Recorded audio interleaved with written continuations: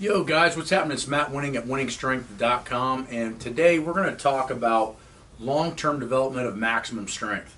So for a lot of us watching this, we all want to get stronger in our 1RM. And with that comes some great complexities on how we do that. So let's get to it.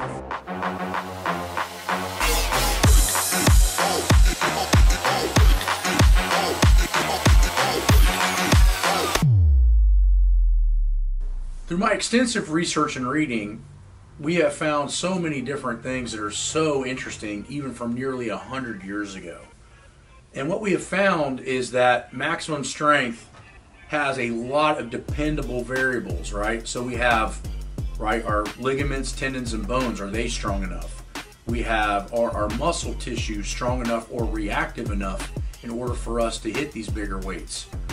Is our central nervous system firing all these muscles in the right way, in the right area, and at the right intensity at the right time?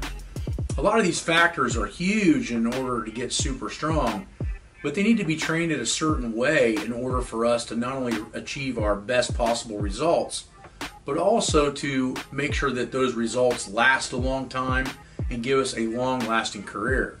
So for most of us, if our training system is not allotting at least a 10 or 15 year career, we're probably leaving hundreds of pounds on the table as far as our true potential and ability. I find that these are huge issues with some of the training models that I've seen in recent history on training like Smoloff and a lot of these other supposed translated training things from like Boris Shiko and things of that nature. I think all of those training cycles are interesting and fun to read and even sometimes fun to experiment with. But what I find is that those types of training cycles tend to lead people down a very short career. Most people that I know that have done these types of programs, they only stick to them from anywhere from 8 months to 26 months, and then they're completely trashed. Tons of injuries, tons of overuse issues. Now, if you have hundreds, if not thousands of people per weight class, it's a great way to dig out and find the most genetic freaks, similar to how the Bulgarians did things back in the 60s and 70s. But let's get to some things on how do we create maximum strength, allow it to last, and develop a solid base. The first thing is that we need to build a base of hypertrophy.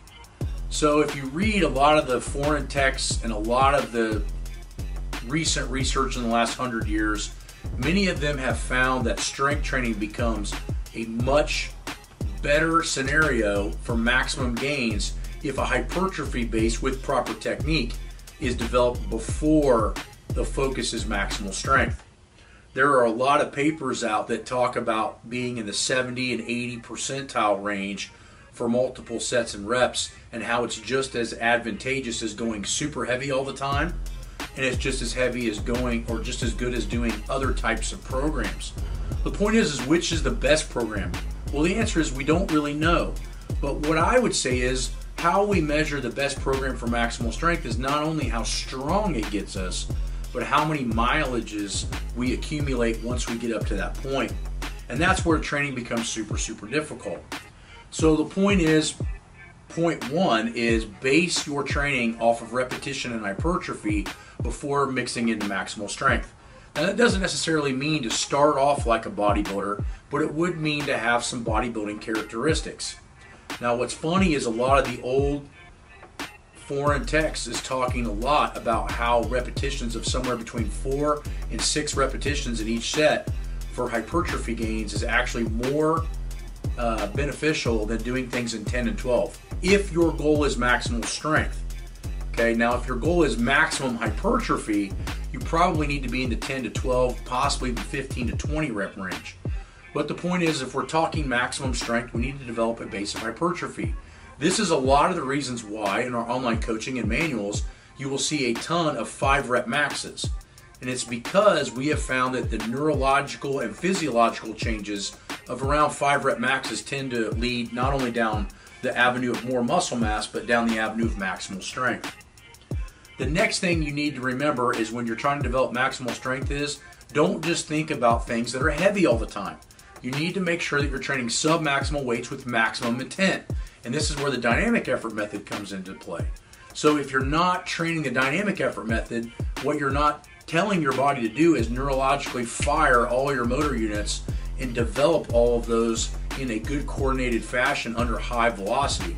So there's two ways that we can try to get the central nervous system to fire 100%.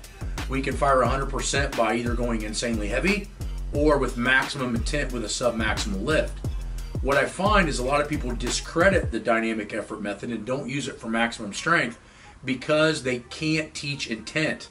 So a lot of times with online coaching, we have a hell of a time teaching people the dynamic effort method because they don't understand, or the body is trying to be efficient with its particular energy systems. Meaning, if I say bench 405 and I only have 185 pounds on the bar, my body's going to lift it like it's 185, whereas you should be lifting it like it's 400 pounds. Well, how do you get the body to lift 185 with 400 pounds of intent? That's neurological excitement, and we're going to talk about a video on that to help you guys understand what level of arousal you need to be at, not only in training but in competition. The next thing that you need to understand with long-term development of maximal strength is that people that hit monster weights tend to have the best form. So that means that as you're developing this maximal strength and this base of hypertrophy, your technique needs to be of the utmost importance, even more important than work capacity, more important than maximum strength, everything. Technical proficiency is crucial. Now, how do we get to technical proficiency with maxing out? Well, the answer is technical proficiency usually comes from not having weaknesses. So if you have strong quadricep to hamstring ratios, core to lower back ratios, scapular muscles to chest and anterior delt muscle, and those ratios are really good, then the chances are your technique is probably going to be really good. Most of the times we see technical error with people that have drastic weaknesses in one muscle group or another for different reasons. And that's why it's so important to have a professional coach constantly looking at your videos and dialing them in, so that way you can find out what your weaknesses are, stay on top of them all the time, and not waste time or energy in the gym. I think the hardest part with developing maximal strength is there's so many ways that we can waste our time in the gym. And to me, spending a little bit of extra money to make sure that I'm not wasting any time in my prime is probably the most important thing that you can do. So go on to wenningstrength.com and we can help you gain your maximal strength goals, not only safer, but way beyond where you ever thought possible. Talk to you guys later.